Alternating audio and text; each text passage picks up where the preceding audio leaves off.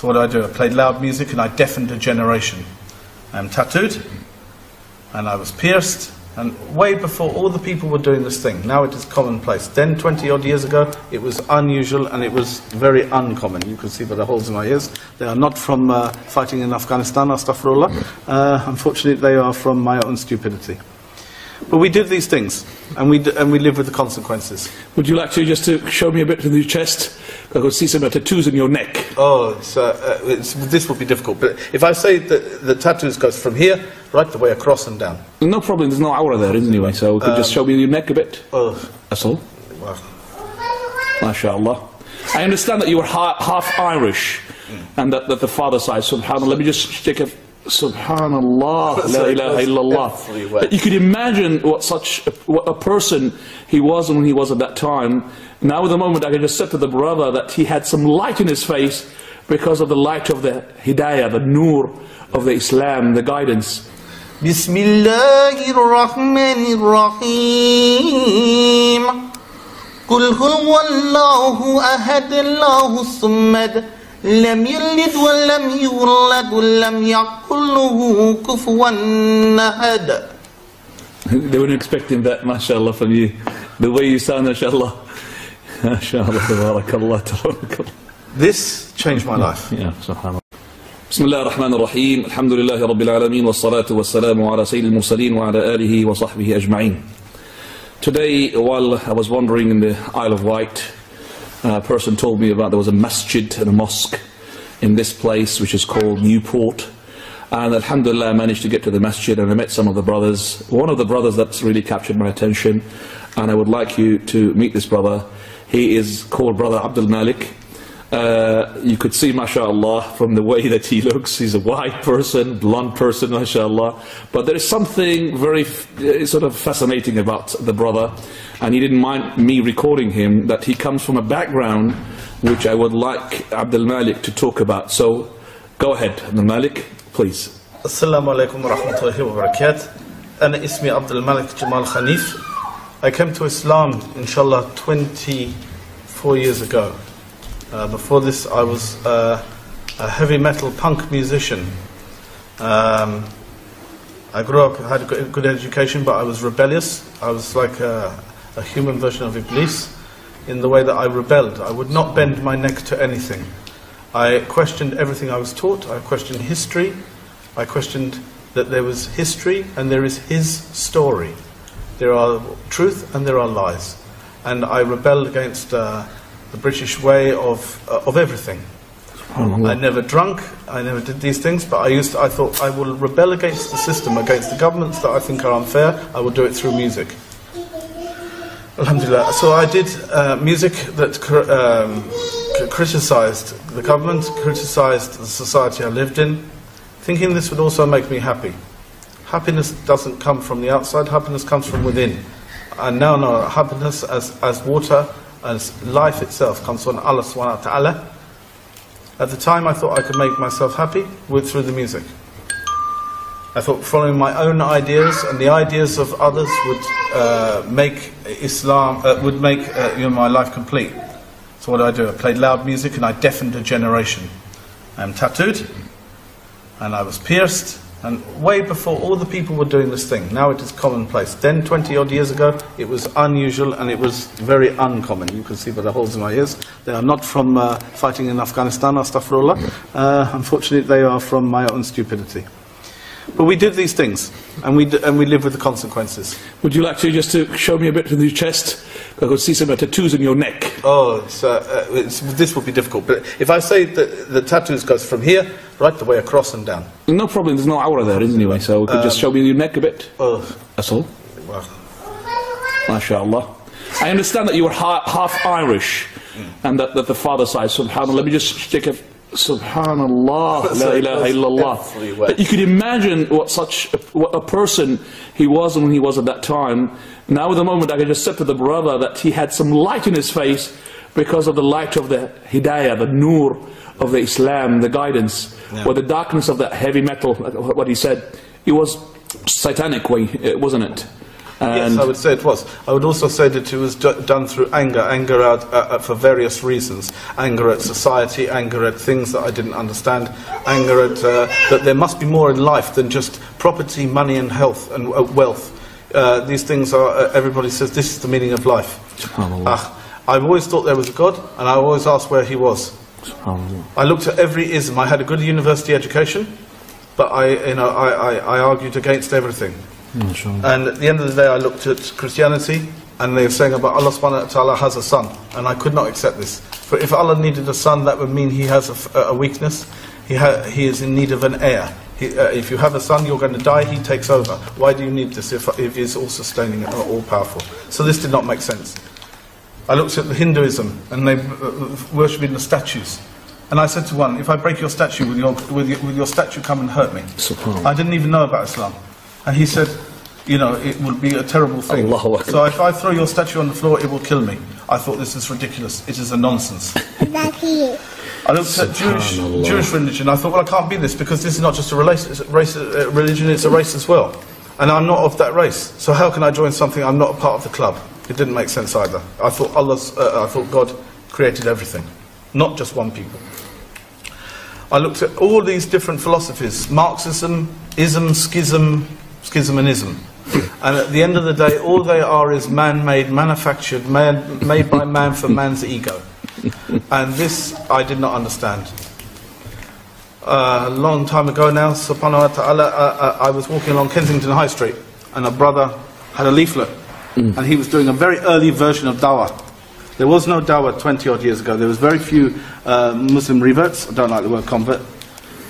Convert is to change. To revert is to go back. I have gone back to what my natural inclination should have been in the first place. There is no room for a convert. So I took the leaflet and I saw the word Islam. And I thought, what is this thing?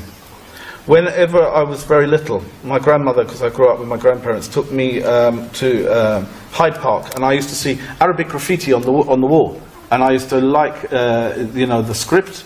I used to like and I used to wish I could understand what it said. Somewhere deep down inside, that must have stayed with me, because when I got this leaflet and it said Islam on it, I wanted to check this out. Then there were very few books on Islam. I found one, and it was Ghulam Salwa's Belief and Teaching in Islam, in its first edition. It's now in its 9th or so edition. It was very primitively, a primitive edition then. And I read it, and alhamdulillah, I saw this script again, and I thought, so it's this religion that has this script that spoke to me from a young child. That I thought, what is this thing? I was good at art, and I thought the script was beautiful, and of all scripts, it is the most beautiful in the world. And I looked at this thing, and I read, and then I read one thing. Bismillahirrahmanirrahim. Qul huwallahu ahad, Allahus samad, lam yalid wa lam yulad wa lam yakul lahu kufuwan ahad. They weren't expecting that, mashallah, from you. The way you sound, mashallah. MashaAllah, tabarakallah, tabarakallah. This changed my life. Yeah, subhanallah. And you know the meaning of it, mashallah. To say that Allah is one. Yes. To say that anything that has a creator is a creation has to have a creator. You don't have multiple creators for something. If you have an architect, you have multiple architects. They all have infighting. They all fall apart. Excellent. You have to have unity. Ikhlas. That's right. To say Allah is one, the absolute, He has to be absolute. If there's not absolution, if there's not completeness, then He is partial. If He is partial, He is not the Lord of all. So He cannot be the Lord Creator. He begets none. Of course, we are His creation, separate from Him. Intact as a creation, but separate in our creation. He doesn't need a son, He doesn't need daughters, wives, or all the clutter that we have on earth. And nor is He begotten. How can He be made of people or of something else? If something created Him, that must be more powerful, therefore that must be Allah. So that had an impact on you. And like unto Him, there is nothing. This is what had the impact. Right. Because to say, unlike unto Him, in the whole universe, Nothing In the whole of everything, we can only see as far as our galaxy. With the Hubble telescope, we can see Crab Nebula like and whatever. This is as far as we can go. Now, beyond that, how many universes are there? And beyond that, how many universes are there? And the seven heavens, etc., etc.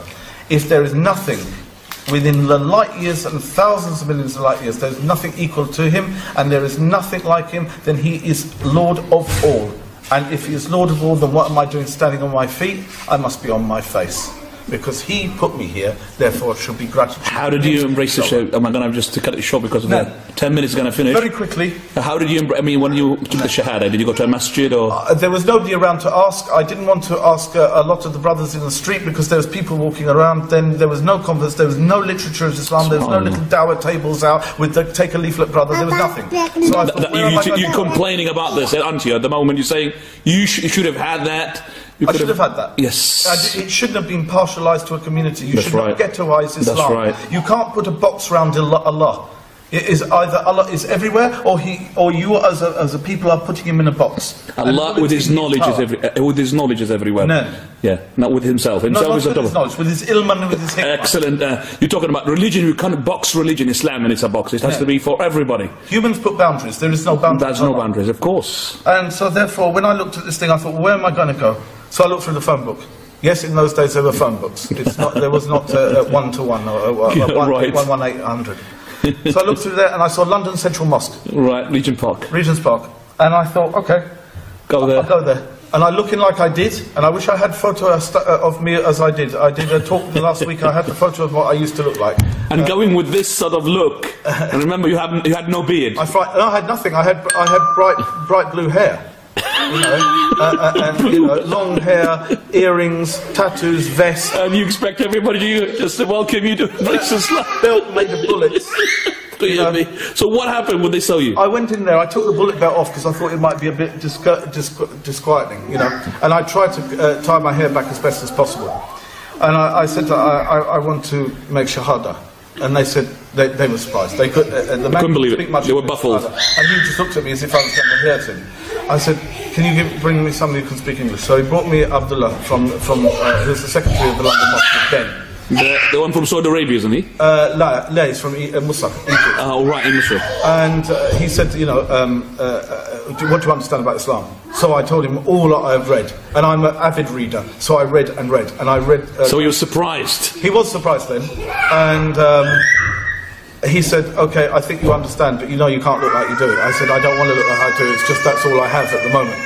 I can change that, but I need to change my heart first. That's right, very good. And you took it from there? I took my Shahada. When was that? The day, please, if you remember the date, year? 1986, MashaAllah. February the 4th. Right. Abdul Malik, I have to really at the moment just to sort of stop you here and then say to you Jazakallah khairan for this commentary and this sort of short biography of your life. I would have liked it to be a bit longer, but remember that we have to go at the moment. I've got a family. I'm in the Isle of Wight today, and I'm really very happy to meet the brothers here, especially yourself. And definitely, inshallah, maybe we'll have a go at, we'll see each other tonight as well. Maybe I should As one final thing, go on. This is quite an interesting little twist. Cat Stevens, who also became Muslim at that time, I was named after one of his songs with my original name. My original name was Matthew. I was named after Cat Stevens' song, and I ended up teaching with him at Regent's Park. He taught the adults, I taught the children. When I learnt to write Arabic, I was teaching the Arabic to the small children. So how things come around, Allah has a wonderful plan, inshallah.